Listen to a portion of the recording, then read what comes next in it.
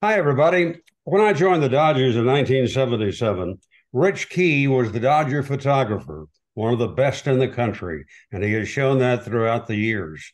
We've been privileged in recent times to be able to have Rich show us some of his famous Dodger photos. Rich, great to have you aboard. Ross, thank you. And I'm looking forward to spending time with you. Rich, let's take a look at this photo.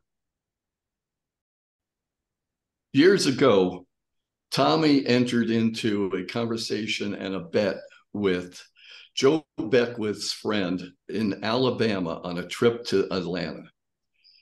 Tommy won the bet, and Joe Beckwith's friend decided to pay it off with a pig. He was a pig farmer. To Tommy's surprise, the pig arrived at Dodger Stadium before the game in his office.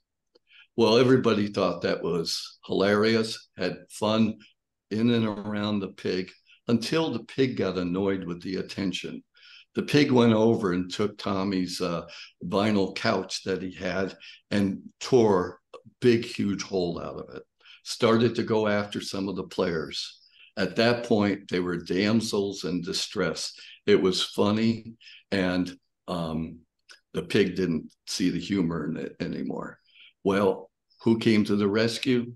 Good old country boy, Mickey Hatcher. He came in, picked the pig up, was not intimidated at all, put the pig in some safety, and that was the story of the pig delivered to Tommy. Rich, that's wonderful. Coming up, we'll see more of Rich's photos, and he has a new book coming out, don't you?